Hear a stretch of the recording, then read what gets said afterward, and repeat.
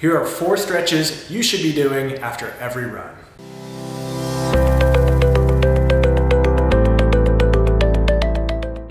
Our first stretch targets the quad and the hip flexor. There's a couple different ways we can do this. My preferred way is in a kneeling position with the back foot elevated. If this is too much of a stretch with the foot elevated, just have it resting on the floor.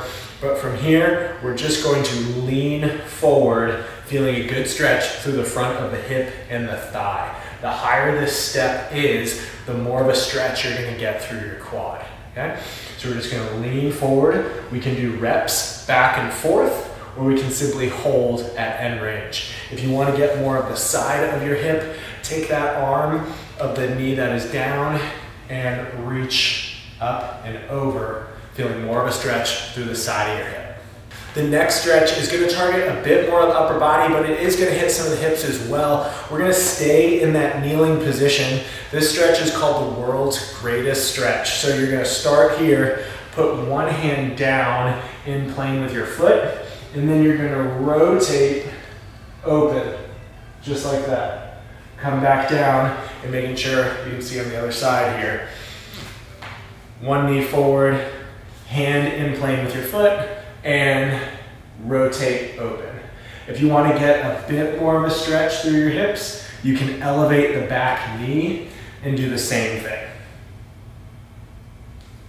The third stretch we're going to do is for the inner thigh muscles or the adductor muscles. So from a hands and knees position, you're going to space your knees out as far as they can go comfortably.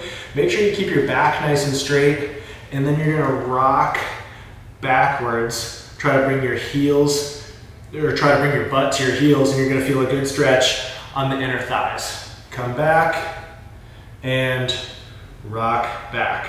The second part to this stretch is optional, but it really makes it a good stretch, is to kick the leg out to the side, keep this knee straight, and rock back. You're gonna feel much more of a stretch through the inner thigh on that straight leg. And then switch and do the other side.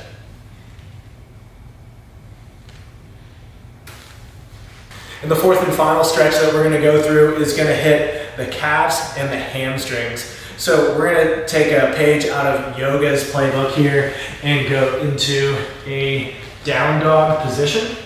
And from here, you're simply going to bicycle your heels towards the floor. So you're feeling a nice good stretch in the calves and maybe even up into the hamstrings as well.